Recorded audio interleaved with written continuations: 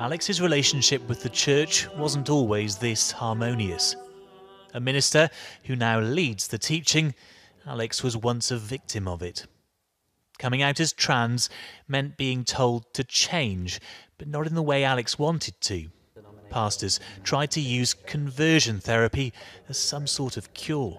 This very quickly led into a process of prayer, particularly unwanted prayer very late at night in my bedroom, processes of attempted exorcism, and bits and pieces of what I'd now term as physical abuse. What kind of impact did that have on you? Really, really anxious to the point of feeling quite unwell.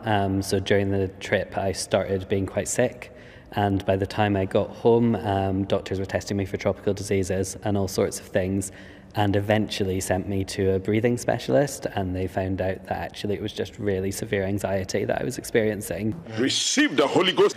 Last week the government broke a promise to ban these practices, then U-turned, but only for gay people, excluding trans conversion therapy from any bill. Today, church leaders, including a former Archbishop of Canterbury, wrote to the Prime Minister telling him every church should be a safe place that affirms people in being who they are without fear of judgment. We see no justification for the ban on so-called conversion therapy excluding trans people. And tonight, over 100 organisations have pulled out of the government's Safe to Be Me conference this June, which is supposed to set an example on LGBT rights to the rest of the world.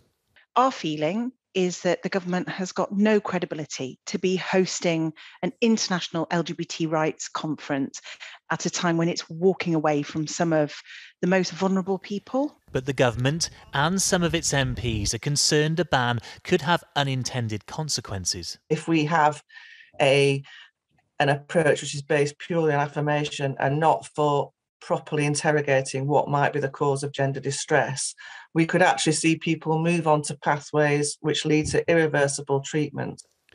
But while some are worried about unintended harm, many, like Alex, are concerned about that which is deliberate.